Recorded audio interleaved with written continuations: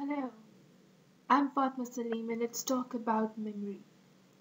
What do you ever think? How do we store information? And do you ever think how do we retrieve information? What is basically memory?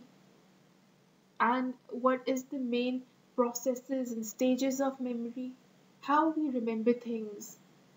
So today this topic will make you an understanding regarding what is memory. Memory is a term given to the structures and processes involved in the storage and subsequent retrieval of information. It is essential to all our lives. Without a memory of the past, we cannot operate in present or think about future.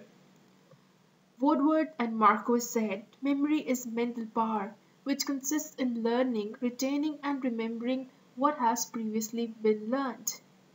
Macklin says memory is the process of maintaining information over time. Sternberg in 1999 said memory means by which we draw on our past experiences in order to use this information in the present.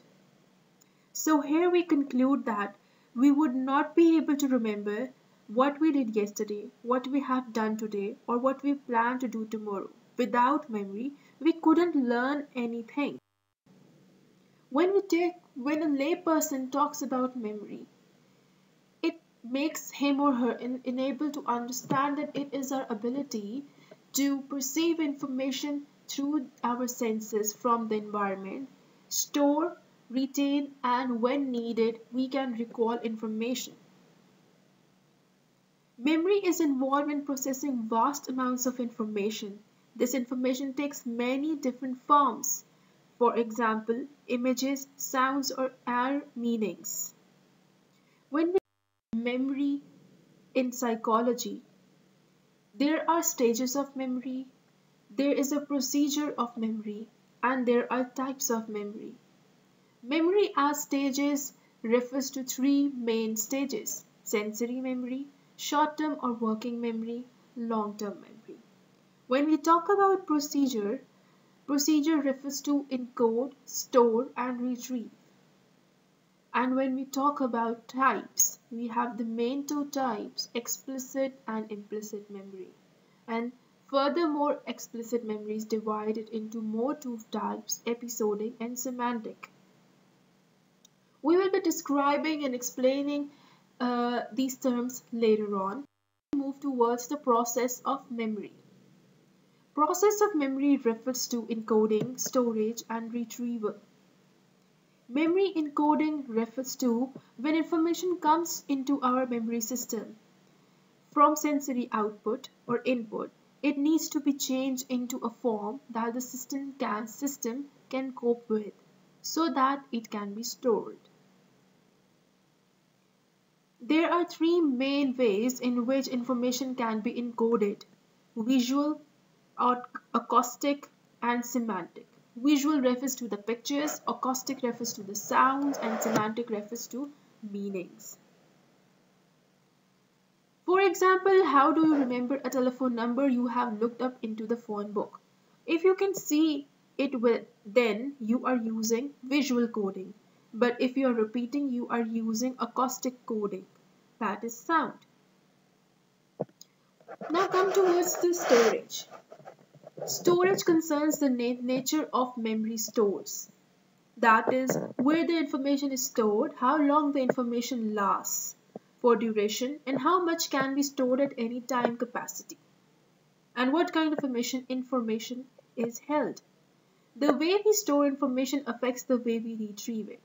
There has been a significant amount of research regarding the difference between short-term memory and long-term memory. However, storage is basically latent and always available for use. Memory retrieval refers to getting information out of storage.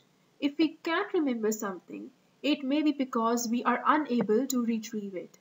When we are asked to retrieve something from memory, the differences between short-term and long-term memory become very clear.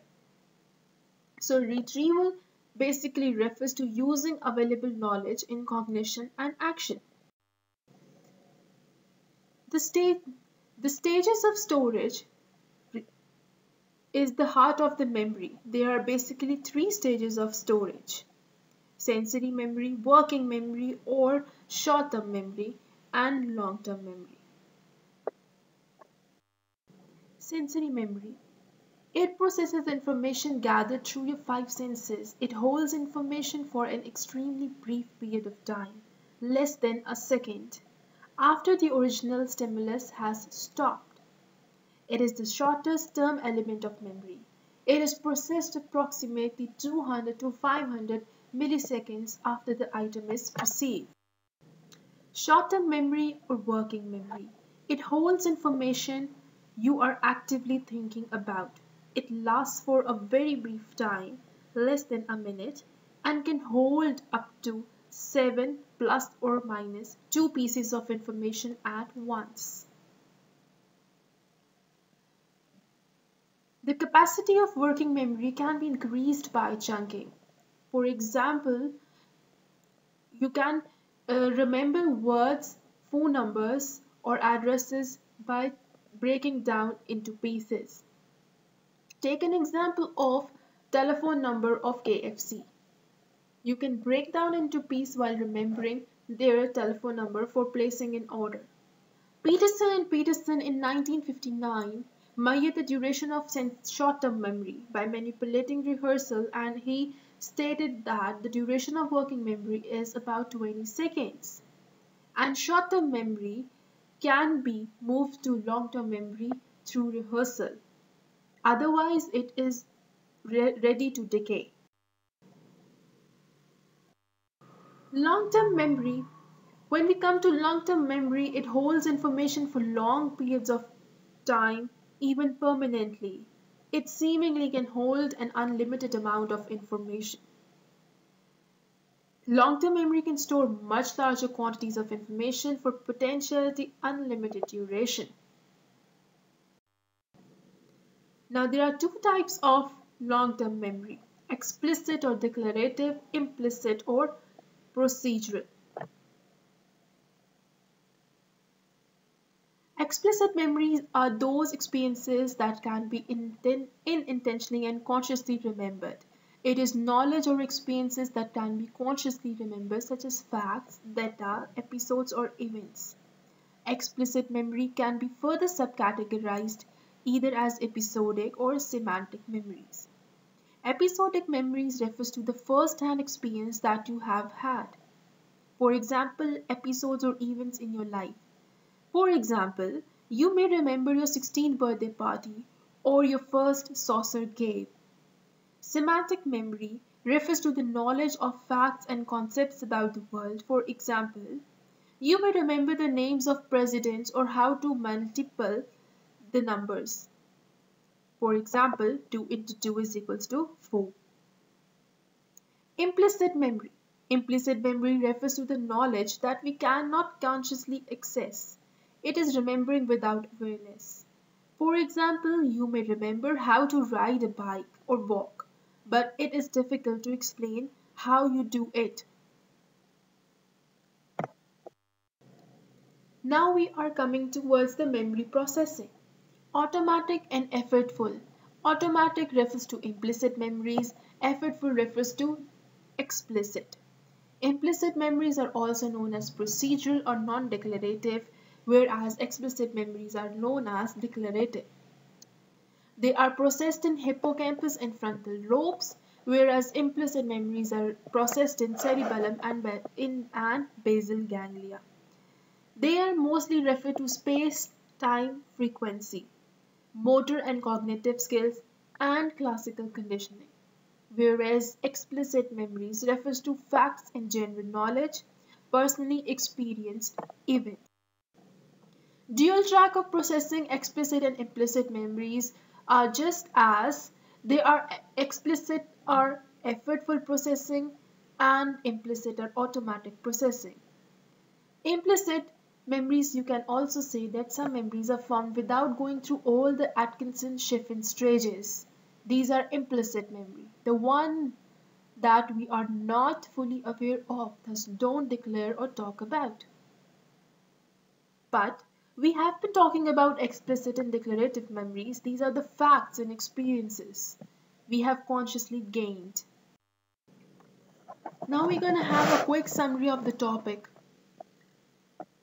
This model presents how memory works, all in all. An individual gathers information through senses from environment and it moves towards sensory memory, which has a capacity of 3 to 7 units and duration is 0.5 to 3 seconds. If not focused or fully attentive, put attention, then the material is being forgotten and never move towards working memory or short-term memory. Information moved towards short-term memory remains for 5 to 15 seconds without rehearsal, and its capacity is to retain 7 to 9 chunks. If not rehearsed, maintained, and elaborated, the information doesn't move towards long-term memory, either it is being forgotten or decayed. Information moved towards long-term memory is a meaningful information and can easily be retrieved. Its capacity is infinite and duration is permanent. Hope this audio and presentation help you in understanding what is memory. Thank you.